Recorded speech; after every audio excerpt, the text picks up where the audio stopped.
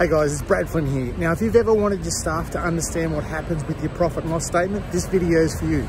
They see all the money coming in all the time, but they don't see the money going out. In this video, I'm going to give you a way to show them how to understand it and start to get a better response when they think about the numbers in your business.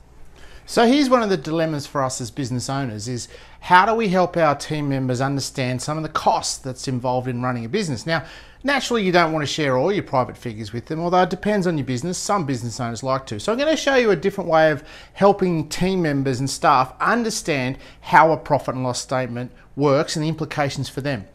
A lot of staff members that I've worked with over the years are all for profit sharing. They think, great, they're going to make a bunch of money and we're going to share in the profit. But my first question to them is, look, we're all for profit sharing, but are you open to sharing losses as well? Because sometimes businesses actually lose money, which means you're going to have to tip money in, which usually they start to run away the other way. So let's maybe not talk about that today. So go back to our basics, our basic P&L that I've done in all my videos. We've got a business with $500,000.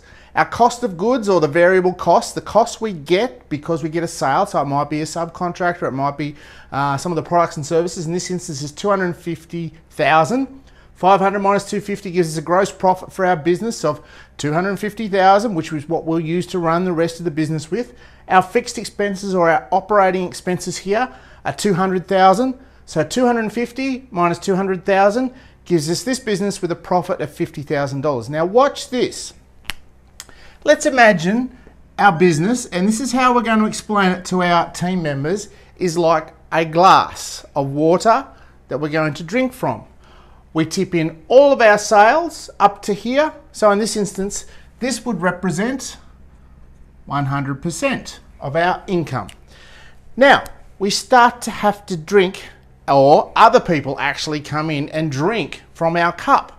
So our suppliers or our subcontractors, they come in first, and in this instance, they're going to drink 50% of our sales revenue.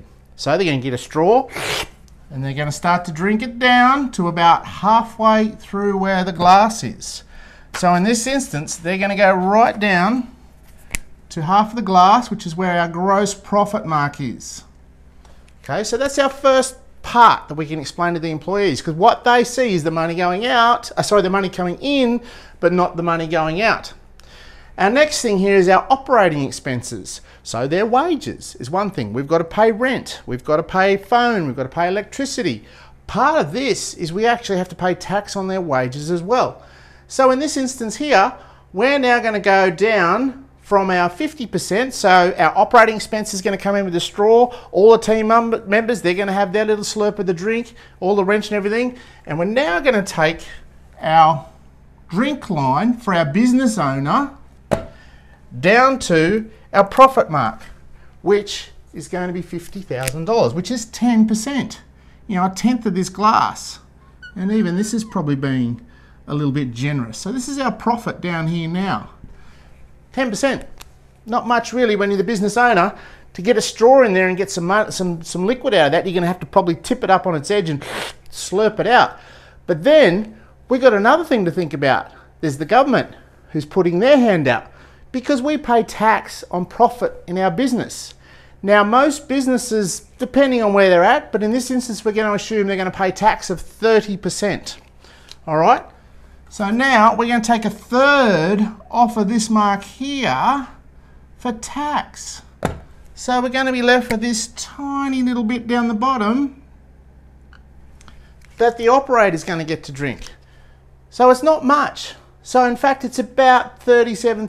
We're going to pay about 15 grand if it's a 30% tax. Yet the business owner has all the liabilities, all the responsibilities, all the challenges, all the headaches and everything that comes with the business, in this instance, to sometimes get a tiny little slurp of drink for the business. So hopefully this is going to help team members understand really what's going on. Sure, they see the money coming in, but they don't see the money going out. Give the video down below a like. Any comments you've got, feedback, would love to have them. And hopefully this helps you understanding and explaining to your team members how money works in your business.